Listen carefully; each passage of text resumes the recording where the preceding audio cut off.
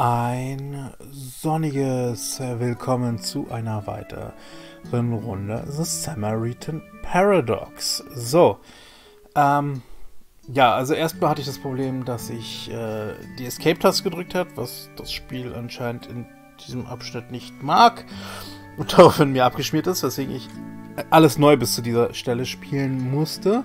Ich hoffe, dass ich alles gemacht habe. Ich habe den Schwefel nicht reingeschmissen da in den Ofen, aber das können wir ja dann noch machen. Und, ja, ich gebe es zu. Ich war da so verzweifelt, dass ich nachgeguckt habe, wie das hier funktioniert. Es ist mega peinlich. Also die Idee von mir war an sich nicht schlecht.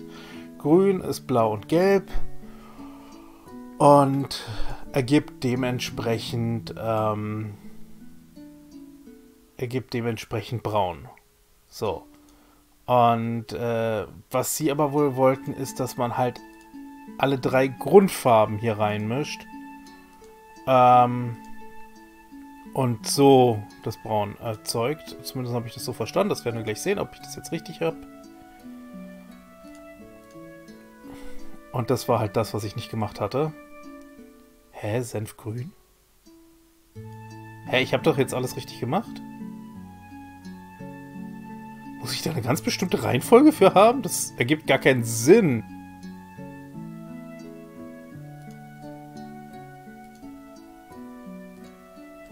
Okay, ich habe es anscheinend falsch. Aber was war mit den Grundfarben?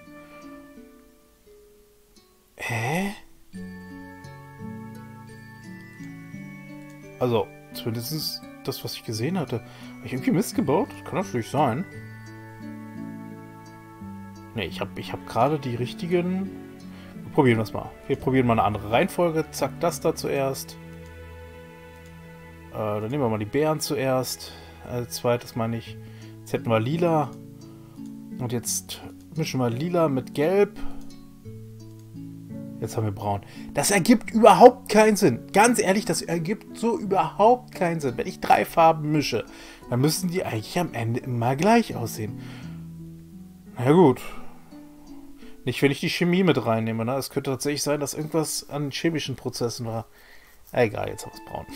Was soll's, wir haben es braun. Okay.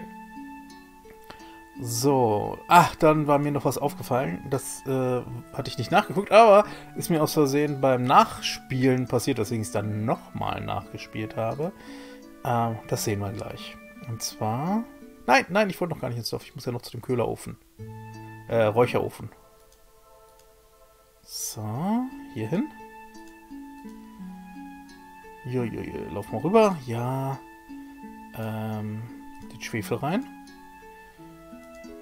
Ein stinkender Geruch bekommt sich zu halten. Ich weiß jetzt nicht so genau, wie sie den in die Milch reinkriegt, den Geruch, aber hey. Sie stellte den Eimer mit gefärbter Milch auf die Ablage über der Kohle. Sie ließ die Milch einiges an Rauch aufnehmen, bevor sie sie nahm. Die Milch stank jetzt nach Schwefel. Hervorragend. Wir haben stinkende, braun gefärbte Milch. Fantastisch. Ja, also wie gesagt, auf diese Braunmischung. Also anscheinend musste sie in einer ganz bestimmten Reihenfolge stattfinden. Bin froh, dass ich es jetzt beim zweiten Mal dann wenigstens richtig hingekriegt habe. Weil ich hatte mir jetzt nicht die Reihenfolge aufgeschrieben. Und zwar das andere, was mir aufgefallen war, was ich bisher nicht gemacht hatte, ich hatte mir die große Tür wohl nicht angeguckt. Also ich musste sie zweimal spielen, weil beim zweiten Mal spielen habe ich sie mir angeguckt. Und da stellt man nämlich was fest. Die Tür war verschlossen, aber es gab eine große Nische in der Tür, die einen seltsamen Apparat enthielt. Da haben wir das hier. Ich habe Angst.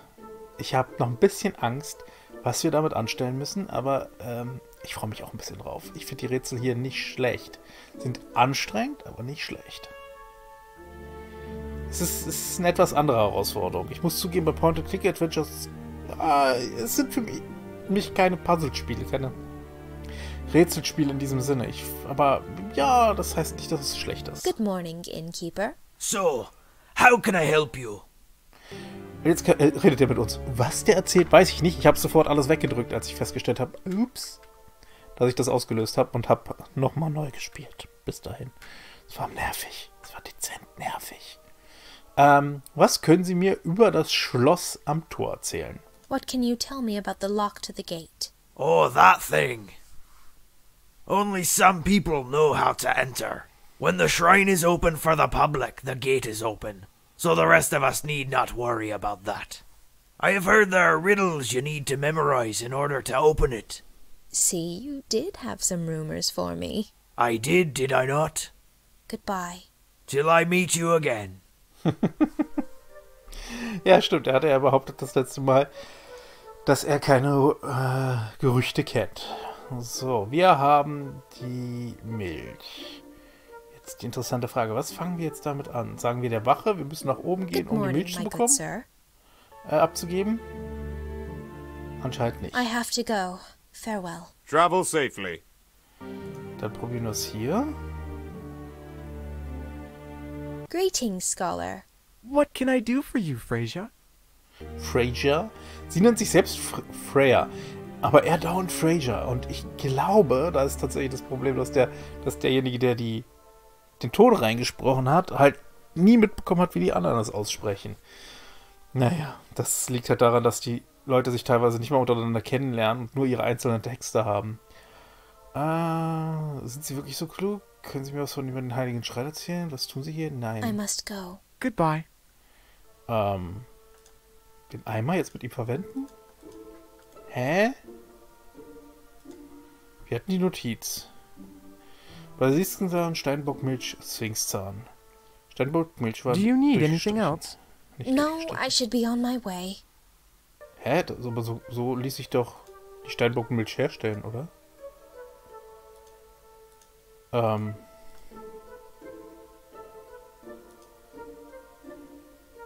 Schmeiß ihm den ins Gesicht. Die stinkende Suppe. Leider nicht. War das nicht genug? War da noch was? Gasthaus. Leider können wir das ist schade, wir können ja mit ihm nicht nochmal darüber sprechen, worüber wir mit ihm schon gesprochen haben. Das finde ich ein bisschen Good schade morning, hier. gamekeeper. So, how can I help you?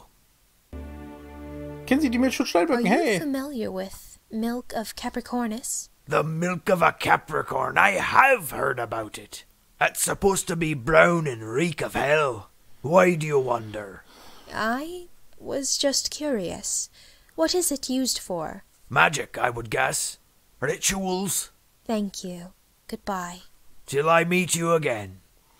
Ja, vielleicht hatte ich auf den Zettel noch nicht geguckt, seit ich neu nachgespielt habe. Das wäre eine Erklärung. Also ich bin mir ziemlich sicher, dass ich zwar mit allen Leuten gesprochen habe, aber das wäre Greetings, scholar. theoretisch What can I möglich. do for you, Frasier? Das wäre theoretisch möglich. Wovon handeln all die Lehren? Sind sie Are wirklich you so klug? You said the teaching. I happen to be. I really do not have time to administer some kind of examiner. Maybe you could come up with a quick way to test me? I suppose. Testing my wits should not be so difficult for someone that smart. Just come up with something to ask me. Quick. Yes. Yes. Oh, I know. Here is a riddle for you. If I am yours, you must keep me. Give me to others, and I will die. Good one. Yes. Can you solve it? Too hard. Do you have another one? An easier? Sure, I have many more. I have 1 head, 1 foot, and 4 legs. What am I? Not so bad, right? I did not like that riddle. Do you have something else? Very well. Here's a good one. I followed you to the bed last night. I led the way there. I kept you company for a while, but not until I died could you fall asleep. That was too strange. One last chance. Das war gerade please. Sonne. Fine, but this is the last one. The one who built me does not want me. The one who buys me does not need me. The one who needs me does not know it. So, have you got any answers? No, I fear I could not answer your riddles. Do not worry. Leave the thinking to us, sister. That is what we are here for, answering the questions. Yes, I see your point now. Alter, das konnte ich mir doch nicht merken.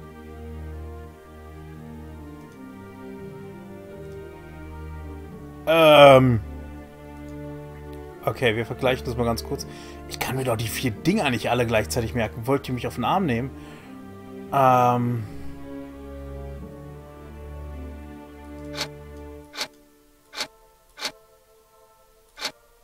Also irgendwas war mit Sonne, aber das war doch das dritte, was mit Sonne war. The one who needs me doesn't know it. Also jemand, der mich baut, braucht mich nicht.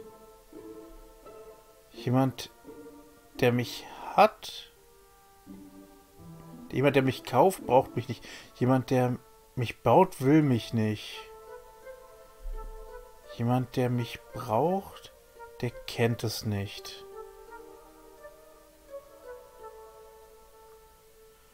Okay, ich hoffe einfach. Es gab eine Art Nische in der Tür. Vorher verstand die Kombinationsschloss war. Symbolen. Okay, also er hat uns halt im Endeffekt genau das als Rätsel gestellt, weil er ihm kein gescheites eingefallen ist. Greetings. What can I... So, probier das nochmal. Could you repeat the riddles, please? Now, pay attention. If I am yours, you must keep me. Give me to others, and I will die. I have 1 head, 1 foot, and 4 legs. What am I? I followed you to the bed last night. I led the way there. I kept you company for a while, but not until I died could you fall asleep. The one who built me does not want me. The one who buys me does not need me. The one who needs me does not know it. So, any answers? No, still no answers. They are simply too difficult for me. As I said, leave the thing... Yes, I must go. Goodbye. Oh Gott, ey, da tue ich mich jetzt gerade echt schwer mit, mir die zu merken. So, was war das erste? Das zweite war das Bett. Hat ein Kopfende und ein Fußende und 4 Beine. So, was war das erste? Das klang dann gar nicht so schlimm, als ich es gehört habe. Mann, ey.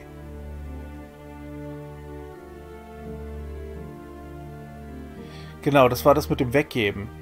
Wenn es dir gehört, ist es am Leben. Wenn du es weggibst, wird es sterben. Also da könnte ich tatsächlich auf Herz tippen.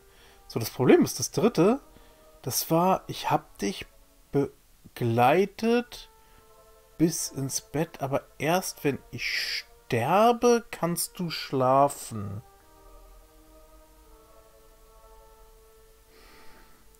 Das ergibt keinen Sinn für mich. Also Sonne hätte halt gepasst. Andererseits geht man halt noch bei Sonne schlafen. Er hängt ein bisschen von der Gegend ab, ehrlich gesagt. Und das letzte ist... Was war denn das letzte? Hey, okay. Also das ist definitiv nicht mein Moment, wo ist mein Handy? Ich fotografiere jetzt einfach die einzelnen Dinge ab, damit ich sie mir in Ruhe dann nochmal durchlesen kann. Machen wir es einfach so. Das ist ein bisschen cheaten, irgendwie schon, aber ich kann es mir einfach nicht merken. Es tut mir leid. Sunny ist einfach ein alter Mann und kann sich sowas nicht mehr merken. Ich hoffe, das klappt. So, wir gehen da jetzt rein. Greetings, Scholar. What can I do for you, Frasier? Ach, Schande. Das wird furchtbar, das zu fotografieren. So, die Could you Rätsel. repeat the riddles, please? Now, pay attention. If I am yours, you must keep me. Give me to others, and I will die. I have 1 head, 1 foot, and 4 legs. What am I? I followed you to the bed last night. I led the way there. I kept you company for a while, but not until I died could you fall asleep. The one who built me does not want me. The one who buys me does not need me. The one who needs me does not know it. So, any answers? No, still no answers. They are simply too difficult for me. As I said, leave the thinking to us, sister. That is what we are here for. Answering the questions, making the decisions. Yes, I see your point now. Okay, ich muss los. I must... Goodbye. So, ich habe sie jetzt abfotografiert. Okay, das erste ist, wenn ich dein bin, musst du mich behalten, gib mich anderen und ich werde sterben. Die Übersetzung von dem her, was ich gehört habe, passte auch. Herz könnte halt sein. Wenn ich dein Herz bin, ne, dann musst du mich behalten, gib mich jemand anderem weiter, dann werde ich sterben. Das könnte mit Herz durchaus passen. Mit allem anderen, so Sarg, Sonne, das passt irgendwie nicht. So. Bei dem zweiten bin ich mir ziemlich sicher. Ich habe einen Kopf, einen Fuß, 4 Beine. Was bin ich? Bett passt hervorragend. Alles andere passt für mich nicht. So. Ich bin dir gestern ins Bett gefolgt. Ich habe den Weg geleitet. Ich habe dir eine Weile Gesellschaft geleistet, aber ich konnte... Du konntest nicht einschlafen, bevor ich nicht starb, konntest du nicht einschlafen. Das würde eigentlich hervorragend zu der Kerze passen. Aber das wäre das vierte.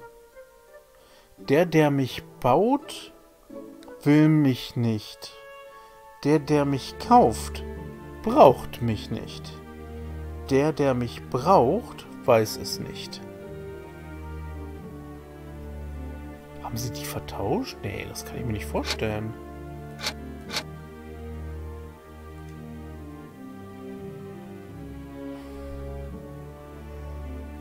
Der mich braucht, weiß es nicht. Also wie gesagt, wenn ich den...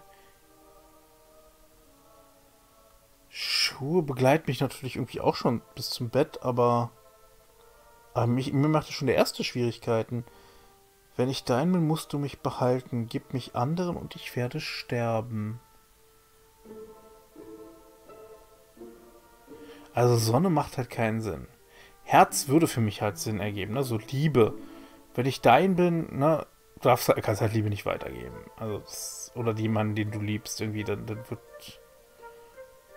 Weiß ich nicht, irgendwie so auf das könnte das gemünzt sein. So. Mit dem zweiten bin ich mir wirklich sicher. Ich bin dir gestern ins Bett gefolgt. Ich habe deinen Weg geleitet. Ich habe dir eine Weile Gesellschaft geleistet. Aber bevor ich nicht starb, konntest du nicht einschlafen. Aber ich kann ganz hervorragend bei Regen schlafen. Ich weiß halt nicht, was das sein soll. Also, das hier ist ein Mensch. Das ergibt keinen Sinn.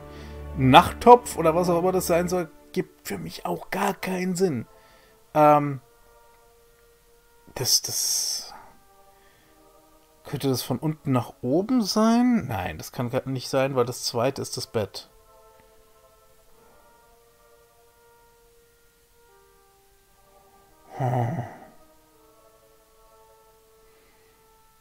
Mit dem Bett bin ich eigentlich sehr sicher. Und dann haben wir dieses, ich bin Gast, der mich baut, will mich nicht. Der mich kauft, braucht mich nicht. Der mich braucht, weiß es nicht. Was könnte man brauchen, weiß es aber nicht. Da wäre sowas wie Wissen oder so. Aber das baut man nicht. Der mich baut, will mich nicht. Der mich baut, will mich nicht. Der mich kauft, braucht mich nicht. Der mich braucht, weiß es nicht.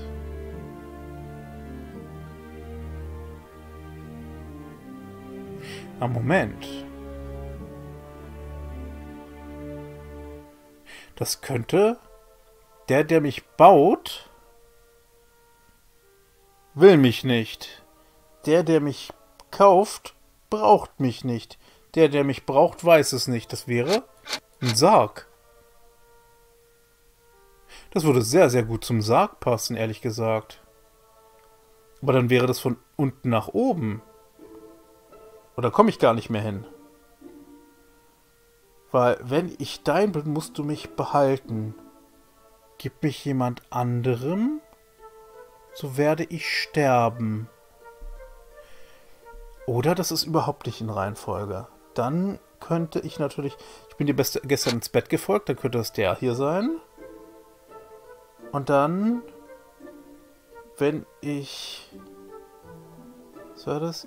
Wenn ich dein bin, musst du mich behalten, gib mich anderen und ich werde sterben. Wenn ich dein bin... Oh, okay. Ja, es war nicht in Reihenfolge, wie er die Rätsel aufgesagt hat. Dankeschön. Das hat die Sache natürlich nochmal schwieriger gemacht. Moment, ich muss mein Handy wieder ranhängen. Das ist nämlich ein bisschen leer. So, zack. Ja, wir haben es geöffnet. Donnerlittchen. Jetzt weiß ich immer noch nicht, wofür dieses Fragezeichen steht. Was war das nochmal? Der mich... wer es mich verschenkt? Keine Ahnung. Ich weiß nicht, wofür das Fragezeichen steht. Das Tor war geöffnet, also begann sie zu drücken. Hey, what are you doing? I am delivering the special goods to Mimir and Fenrir. Let me see. I know what Mimir has requested. It seems you have what Mimir has requested. I guess I will let you pass. But if it turns out you have tricked me, pray that the gods help you. Sure. Sie öffnete das Tor und betrat einen langen und gewundenen Tunnel durch den Berg. Es war dunkel und hin und wieder teilte sich der Tunnel in verschiedene Richtungen auf.